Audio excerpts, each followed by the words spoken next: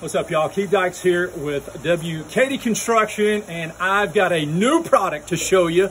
We're installing it here on a brand new custom home that I'm building in Northwest Tennessee. It's made by Huber, which is the maker of the zip system products and the Advantech subflooring. So this is the first time that I am using the zip system Rainscreen product since I think Huber just released it this year. But here's a close-up view. It's kind of got some little polymer hairs, I guess, on a little square pattern and grid, but it's very rigid.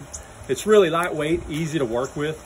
But we are installing a board and bat vertical siding, so we ripped it into strips so I wouldn't have to completely cover the entire envelope of the house and cut down on the cost and just utilize the material as best as I can. I'm very fortunate enough to be able to get this in my hands and install it on my new project.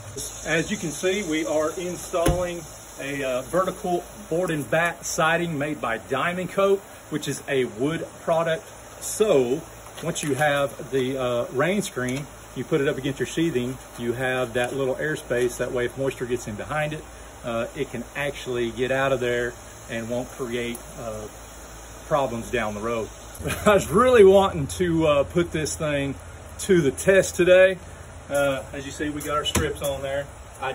We did install it vertical, but I did put a few horizontal in here. We got a bug screen on the bottom and a bug screen at the top.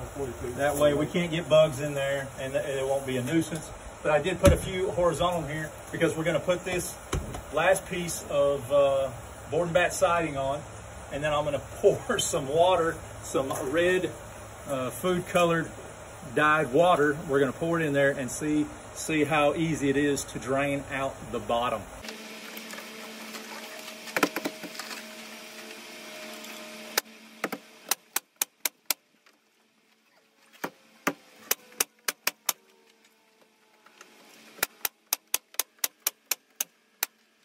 So now that we've got our siding installed, I got my super high-tech scientific water applicator, my turkey baster, and I'm gonna squirt some water into the cavity at the top at the bug screen, and hopefully it comes out the bottom pretty quick.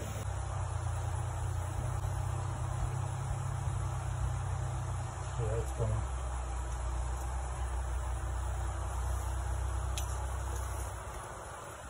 Oh!